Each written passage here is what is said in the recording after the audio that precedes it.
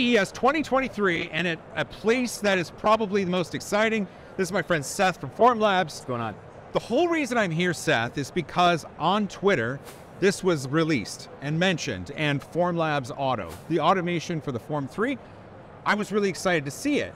And my buddy Jason from LDO Motors said, you really want to see that, don't you? And you know what he did? He sent me a few bucks. He said, I'm sponsoring your trip to the Formlabs booth. So Jason from LDO Motors, you are amazing. Thank you very much. Yeah, thanks, Jason. I was excited to see your tweet too. You know, when we launched, I was following all the social media. I was hoping you would see it. Well, I was really excited because it looks simple. It's a very simple automation procedure that you've added, but that could save a tremendous amount of time. It's on a rotating turntable, so it's got 3 positions, 2 user positions here and here, so you can determine which orientation you want the machine in, and then an automation position here. And then part of the reason we did this is because we wanted to keep the usability access of the aspect of the Form 3 identical, right? So you still use the UI is exactly the same, changing your tanks is exactly the same. So if you're hooked up to a Form Auto, then the Form 3 itself could be used just as you used it before, or with automation. Exactly, so if you rotate your printer here, and you print on it, it's a normal printer. Can I open it? Yeah, of course.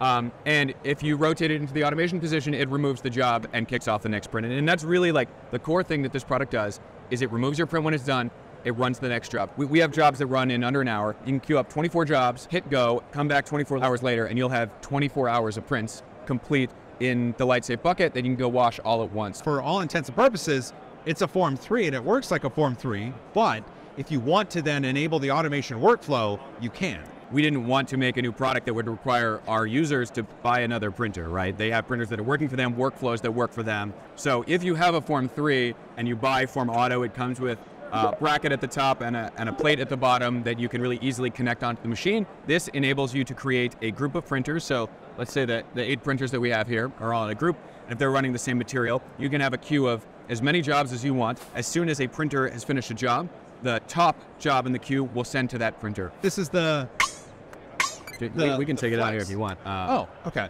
Yeah, so this is BP2. Because this bends in this direction, parts that are oriented in this direction are stiff. They can't bend with the build platform, so they remove. That's the primary mode of removal.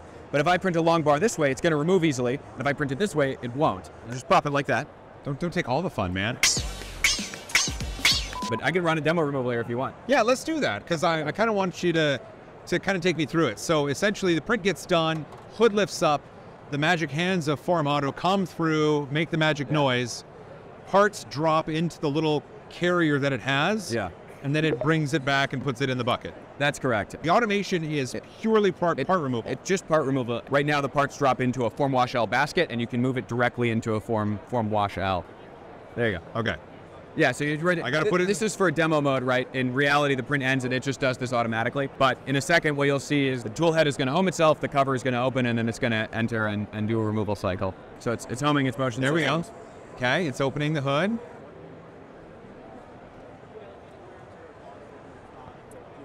It's coming in. Something you might be able to see here is that there's actually a webcam inside of this that's recording all of these removals and taking pictures of finished jobs so that customers can view them after the fact.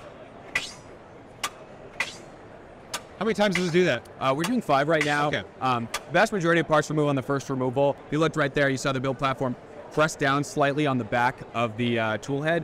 That's to ensure that that it's actually scraping on the build platform. And if there are parts stuck on the build platform that didn't remove, it'll identify that it has a force sensor and it says, oh, I haven't removed effectively. I'm going to go back in and try again. That's actually a really good question, because there's a lot of different failure scenarios that you have to identify in automation.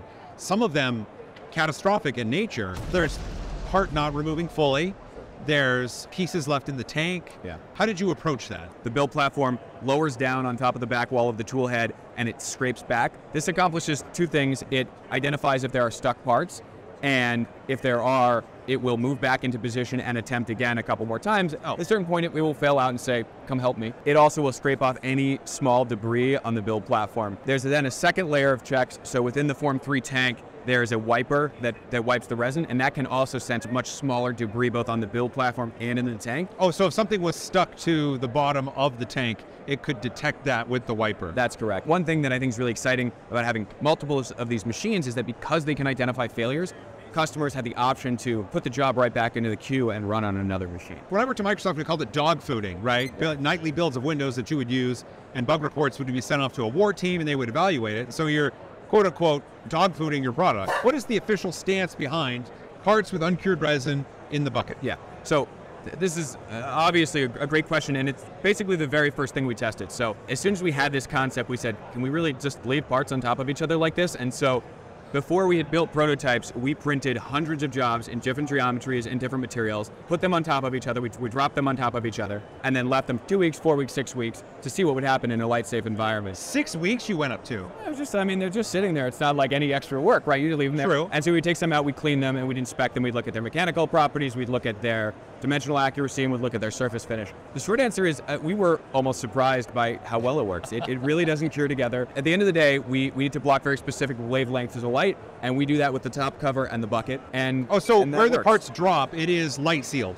Yes, so the bucket that you're looking at here and the top cover, we test both of those polymers across the whole wavelength of light that can cure our parts, and the spec that we have is 99.9% blocking. If we had found that that wasn't an acceptable solution, we'd never have developed this product, or we would have done it in a very different way. We've also done similar extensive testing on fragile parts. So we have a number of torture tests that we run with very fine features pointing downwards to try to cause parts to break. Yeah.